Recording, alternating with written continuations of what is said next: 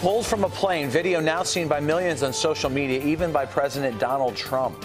And now the airline does a flip-flop, apologizing to that passenger who was dragged on the plane. Good afternoon, I'm Rob Johnson. And I'm Erica Sargent. Just within the past hour, we're hearing from that passenger himself, who we now know is a doctor from Kentucky. CBS 2's Roseanne Tellez joins us with more. Roseanne.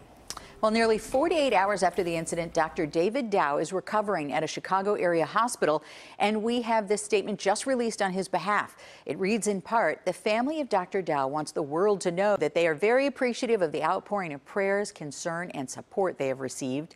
Currently, they are focused only on Dr. Dow's medical care and treatment. And tonight, the airline says no one should ever be treated this way." After a passenger, now identified as Dr. David Dow of Kentucky, was forced off this United flight at O'Hare, the airline called him disruptive and belligerent for refusing to give up his seat when asked.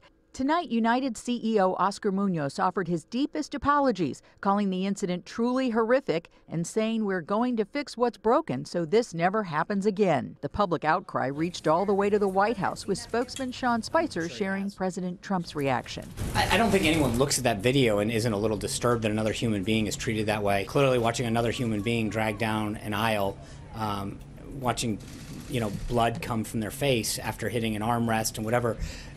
I don't think there's a circumstance that you can sit back and say this probably could have been handled a little bit better. Transportation professor Joe Sweeterman places blame with the Department of Aviation security officers. A lot of people are asking the airline to take blame for something that, to a large extent, was rough treatment by the airport security, which is out of the airline's hands. The airline now says the flight was never overbooked, but it was full when they attempted to position crew. The pilot can order you off the plane for lots of reasons. And if you're bumped, there's a series of compensation thresholds that you're entitled to. Sweeterman says it wouldn't be fair to other passengers for the airline to cave in to everybody who complains. But tonight, United is clearly changing course, Rob and Erica, and promising a review of their policies.